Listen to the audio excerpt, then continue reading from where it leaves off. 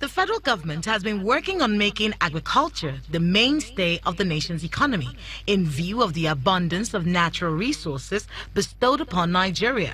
However, the absence of data is stalling the growth of the sector, among other challenges. For the first time in 30 years, the Ministry of Agriculture is making public the outcome of the 2017 National Agricultural Performance Survey, which was done in collaboration with the Ahmadu Bello University, Zaria.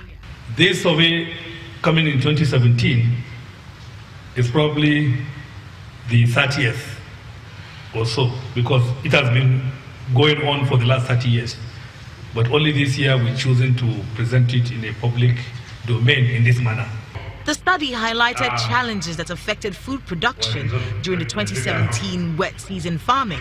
They include climate change, absence of government input support, insecurity, kidnapping, and poor support for agricultural extension.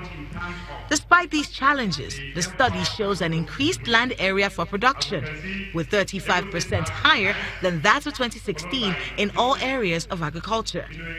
The report identified maize as the most cultivated crop in the country, accounting for over 5 million hectares of land, which produced over 10 million metric tons.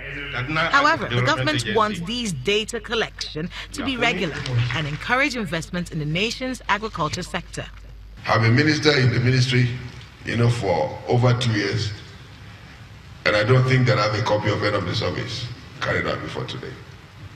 That is to tell you that if you carry out a survey, if you collect data, and the data is not formally presented, is not publicized, is not commercialized, you will not be able to achieve the purpose for which the survey was carried out.